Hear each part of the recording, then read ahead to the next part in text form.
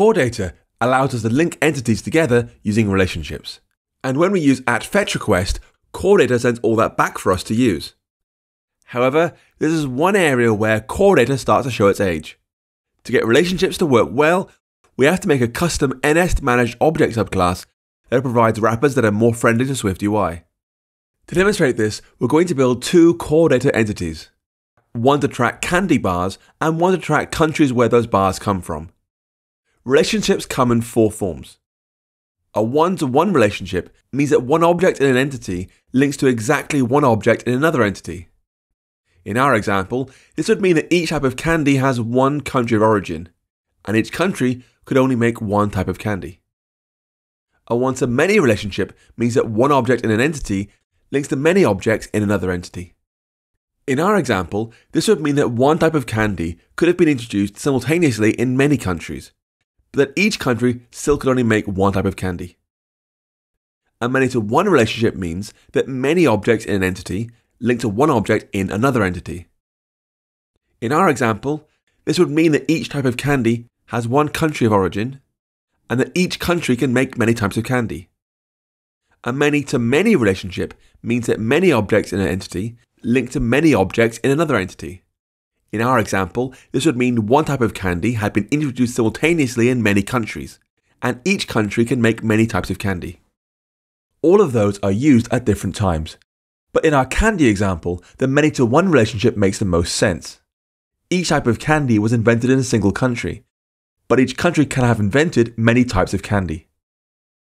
So, open your data model and add two entities. Candy, with a string attribute called name, and country, with string attributes called full name and short name.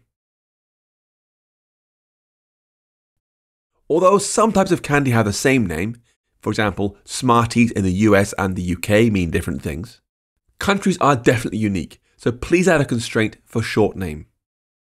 That means selecting the country entity, going to the View menu and choosing Inspectors, Show Data Model Inspector, then clicking the plus button under Constraints and renaming the example to be short name. Before we're done with this model, we have to tell core data there's a one-to-many relationship between candy and country. So, with country selected, press plus under the relationships table.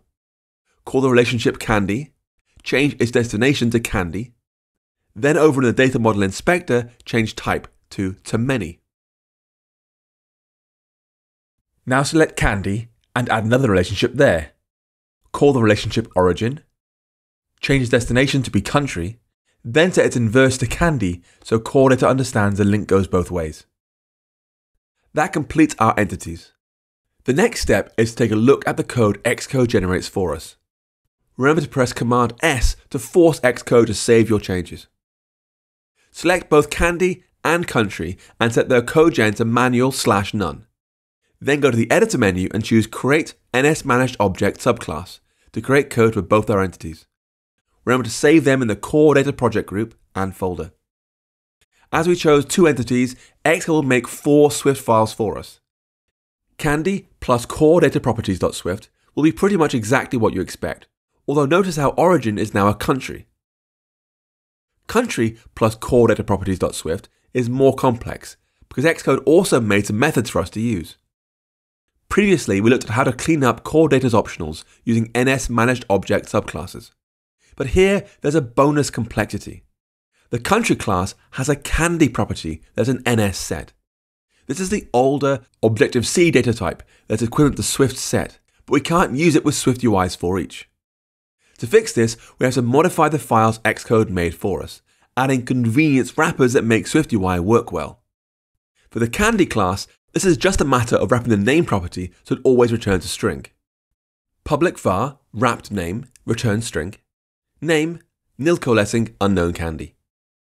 For the country class, we can create the same string wrappers around short name and full name like this. Public var wrapped short name string, returning short name nil coalescing unknown country, and public var wrapped full name also a string, returning full name or unknown country. However, things are more complex when it comes to candy. This is an NS set, which could contain anything at all, because Core Data hasn't restricted it to just instances of candy. So, to get this thing into a useful form for SwiftUI, we have to, first, convert it from an NS set to a set of candy. A Swift native type we know the types of its contents. Second, convert that set of candy into an array so that for each can read individual values from there. And third, sort that array so the candy bars come in a sensible order. Swift actually lets us perform sets 2 and 3 in one, because sorting a set automatically returns an array. However, sorting the array is harder than you might think. This is an array of custom types, so we can't just use sorted and let Swift figure it out. Instead, we have to provide a closure that accepts 2 candy bars and returns true if the first candy should be sorted before the second. So please add this computed property to country now. Public var candy array returns an array of candy. Let set equals candy, conditional typecast, set of candy, or an empty set. And return set.sorted, $0.wrapName is less than $1.wrapName. That completes our core data classes, so now we can write some SwiftUI code to make all this work. Open content-view.swift and give it these 2 properties. At environment, manage object context var mock. At fetch request, entity, country.entity, sort descriptors, empty array, var countries, fetch results, country. Notice how we don't have to specify anything about the relationships in our fetch requests. Core Data understands the entities are linked, so it'll just fetch them all as needed. As for the body of the view, we're going to use a list with 2 for each views inside it. One to create a section for each country, and one to create the candy inside each country. This list will in turn go inside a VStack, so we can add a button below to generate some sample data. So change your body to this. VStack, list, for each countries, ID, self, country in. Section, with a header of our country's wrapped full name. Inside there we'll say for each country.candy array, ID self again, and candy in, and then text candy.wrapName. Below the list, we'll have a button with an add title, and when it's tapped, we'll add some example candy. I'll say let candy1 equals some candy in our context, give the name Mars, create a country for it.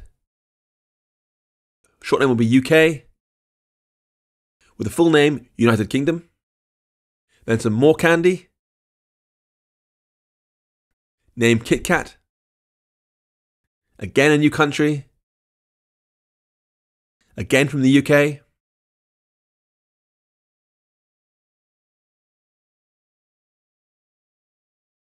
Then a third candy bar. Name Twix.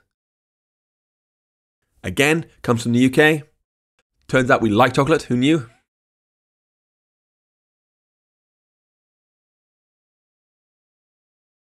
And candy 4, I'll do Toblerone, something different.